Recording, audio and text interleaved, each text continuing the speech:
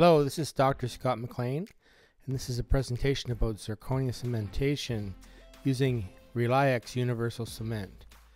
Now this cement is just recently released, and we'll take you through 10 tips on how to get this cemented properly. First off, this is a truly universal type of cement. It covers almost everything we do in dentistry in the dual cure resin cement type of indication. So you can do endodontic posts, crowns, bridges, restorations on abutments, inlays, onlays, veneers, and Maryland bridges. Today we're going to be talking about cementing the Zirconia bridge. So we're going to bond this bridge in place using RelyX Universal Cement. Now step one, you have to prepare the tooth in the proper dimensions. So we want to have a chamfer preparation for margin, and then have at least 0.8 millimeters of reduction. So this is important to make sure you have enough thickness for your zirconia restoration. We also have to make sure we're thinking about the connectors between the abutments and the pontic as well, because we want to plan for pontic strength. Step number two, after the bridge is milled and sintered and shaded, we're going to sandblast the inner part of the restoration, then clean it with alcohol. And this prepares the bridge or the zirconia crown for maximum bonding. It's important once you take the temporary bridge off to use some non-fluoridated pumice to clean the tooth prior to trying in the bridge. So I'm going to go through a couple scenarios. Scenario one, you do your sandblasting either at your lab or you do it. Patient's going to come in for a try-in, and so what you'll do is you're trying it in the mouth, but this contaminates the surface, and so these phosphates start to form on the surface. So then we have to, of course, clean this again.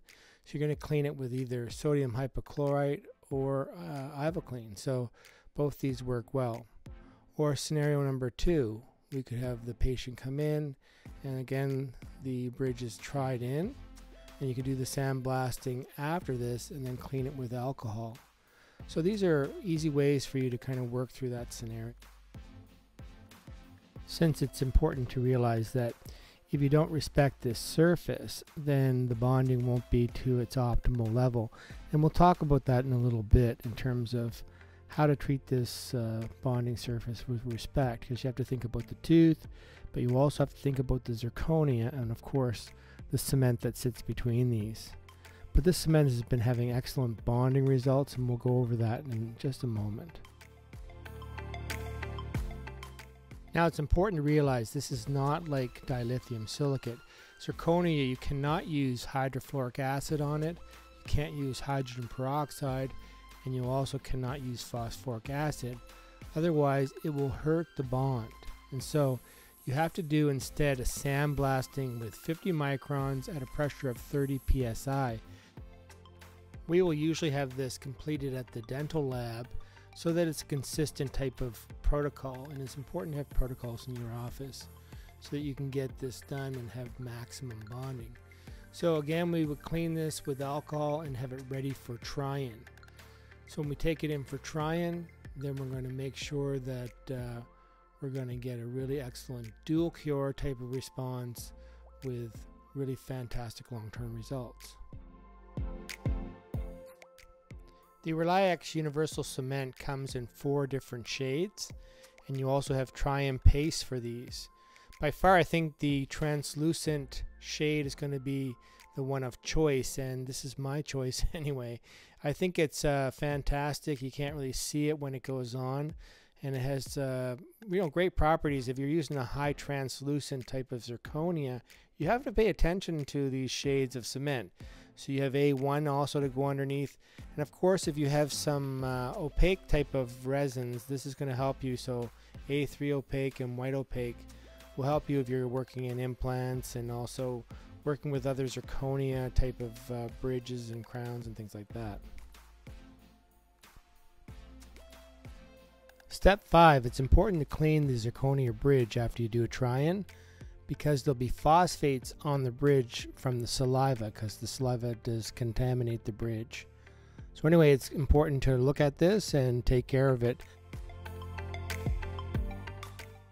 Now to back this up, in 2017, Rosentritt et al., they had a paper and a presentation about surface treatment on shear bond strength of high translucent zirconia. And what they found was that if you leave these phosphate groups on after you do a try-in, the phosphate groups in the saliva will contaminate the bond, and actually it can go down to 0 megapascals.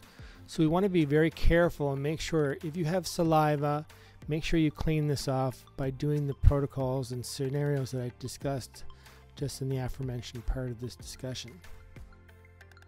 Now just to summarize, when we take this bridge and do a try-in and just check the fit and make sure everything is okay, we're actually getting a contamination of that zirconia bonding surface. So we have to clean those phosphate groups off and make sure this contamination of the phosphate groups are gone. So this is how we do it. After trying, one of the ways you can clean the phosphate groups off is to use IvaClean, and this is what I prefer to use because it's pre-packaged and it's easy for me to get in and do the job. So when we're using this product, we're actually going in and scrubbing the phosphates off, so it's really just a cleanser. But you can use sodium hypochlorite or the IvaClean, and both will work very effectively to get those phosphate groups off. And we talked about this as being scenario 1 if you go back and watch this video again. And so by cleaning this, it's going to make the self-curing bond of this cement outstanding. So now we just have to clean the IvaClean off. So we'll just rinse with water, and this will prepare the surface for doing a great bonding job. There are two ways to cement zirconia. When we have a crown and bridge situation, we could use the cement plus adhesive, but really cement by itself is the process of choice. And so we'll talk a little bit about that.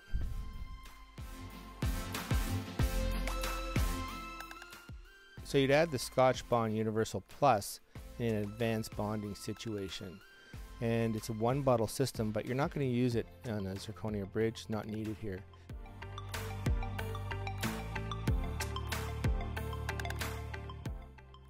So the question would be, how do you know this? And if we look at this report from Cohen, it's a biomaterials report, we can see the resin bonded strengths to multiple substrates. And looking at this report allows us to know whether we need to go to the next step of adding something like a Scotch-Bond Universal Plus. If we look at the zirconia bar graph a little bit closer, very interesting results. On the left, you can see the shear bond strength of the RelyX Universal Cement with its self-adhesive. So it does not require the primer. And the primer is the Scotch-Bond Universal Plus. So on the left, you can see that it's performing at 55.6 megapascals. If we look on the right, when you do use Scotch-Bond Universal Plus, you can go to 61.6 megapascals. So this tells me when you're placing crown and bridge, all you have to do is take the RelyX Universal Cement and use it. You don't have to have any kind of primer because there's self-adhesives that give this an outstanding bond in the situation. And this is what I need for long-term success, so I'm really quite excited about this, and it's something that makes it simple, easy, and now we'll also look at how it cleans up. If we look at the tooth surface itself and the pre-treatment options, for a crown or a post or a bridge, we don't need to use adhesive. Therefore, we are not going to use etch. So if we go to option 2, where you need a bit more kind of selective etching, so just on the enamel for instance, you're doing an inlay or non-lay, this would be recommended, and then you'd use your Scotch-Bond Universal Plus. Now for option 3, which would be for tabletop restorations, veneers, or adhesive bridges like Maryland bridges, we would use the adhesive, but we'd also do a total etch system on the enamel and the dentin. The AutoMix syringe is truly outstanding. It has this orange tip that has a 90-degree twist, and when you twist this, it kind of opens a valve in the AutoMix syringe. So you can see on the left the tip and this has this kind of inside connection part. And I don't know how they did it, but it's kind of cool. The syringe is very innovative, and you can see that it's kind of compact compared to most I've used in the past. And what you'll also notice is it has a very ergonomic handle, which is easy to hold, and it kind of fits in your fingers properly, which is some of the other ones are kind of clumsy and big. The tip is very small, so it's easy to kind of handle as well, and easy to put on. It's very easy to kind of orient from the inside of this to the kind of outside of the automix syringe. It does say TR, so it has translucent, and it has this 90-degree valve as we talked about. So when you put on the tip and then you turn it, it clicks into position, and this just opened the valve so that now the cement can be expressed. So this is very innovative in my mind, because the valve, when you take this kind of tip off, it closes the valve, and so it keeps it protected. So this gives us, again, 80% less cement waste and 50% less plastic waste. So this is kind of innovative. Now, another feature of the syringe is this tactile dispensing control. And you can see that this clicks down, so it allows you to get the exact amount of cement that you want out at the right time. And sometimes I would use things in the past, and what would happen is all the cement would all come out at the same time, and it would just be driving me crazy. Now for step 8, expressing the RelyX Universal Cement into the bridge. We're going to use this specialized syringe to do this. And you can see that tip is really kind of cool, because as the cement comes down, it's mixing like it always did, but you can see the cement starting to be expressed down through the tip. And this is important for us to bleed this out, because that first little bit, you want to make sure you have a uniform, consistent kind of mixture. And so as it comes down and comes out through the tip, this allows us to get that mixture that we really need to do the bonding. So express that first bit off, and then you'll be ready to go. When we go to express the cement into the crown, it's actually almost like a little bit of a painting motion. So you don't have to fill the whole crown completely up, or the bridge abutment. You actually put it in, and you can kind of paint the walls. It's so delicate and precise. And so it is mixing the cement as it goes down the tip. It's hard to see that, but it is a mixing tip. So watch my dental assistant as she's coming up the sides, and she's kind of painting it. It's very intuitive, because you're not going to fill it up like I used to do with the other cement, because it was kind of clumsy and big. And as I go to the mouth and put it into position, I'm going to push it down with my finger and hold it steadily into place. And this is going to give me an outstanding bond, even within 5 seconds of curing. Now, I thought in the past that when you have a really strong bond, it makes it more difficult to clean the cement, because it just made sense to me. But now I'm seeing a little bit of a difference with this cement, because when I bond this in place and then start to come back and clean this up, I was truly surprised at what I found out. Because in the past, I used to think that bonding meant that you're going to have a difficult cleanup. But look at this. I took a scaler and was knocking this off pretty quick. And usually underneath the bridge in the embrasures is tough. Watch this. Oh, this is crazy. Look at that cement, how it came out. And that's the first pass with the floss. My dental assistant was truly amazed as well, because she's seen me have to go in here with the seri saw and clean this area. So it was really remarkable about how easy this cleanup was, and certainly a feature of the cement that you should really know about. This is one of my favorite features of this whole system. So now we're all done. We've got the bridge cemented, and we're going to take the tip off.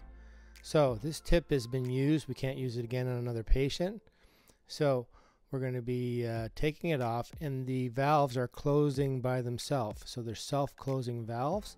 So now we can just wipe and disinfect this and put it back in the drawer for the next patient. But you're able to disinfect the whole system, and you're not keeping a tip on that was used in someone's mouth. And so I think this is a really cool design. And so we get 80% less resin waste because of this, and also that tip can be thrown out, and this is 50% less plastic waste. So you have to be environmentally conscious, and that's important. Lastly, there's a term in the 80s which was WYSIWYG. What you see is what you get. With the cement, there's not that hidden part of the plunger that you don't have cement, and I love this. And then of course this less waste is always good because I'm not paying for stuff that's setting inside of that tip, and that's just not really cool. So this has been Dr. Scott MacLean. I'm sharing my experiences with you, and I give this a 2 thumbs up. I think this is an amazing system, and I love that it is giving excellent bond, but at the same time the innovation with delivery has been outstanding. And last, it's very obvious to me that someone's been researching and listening to dentists, because this product has been well thought out to work well, and these are things that dentists have been talking about for years. And so my hat goes off, and I see other people are recognizing this product as well.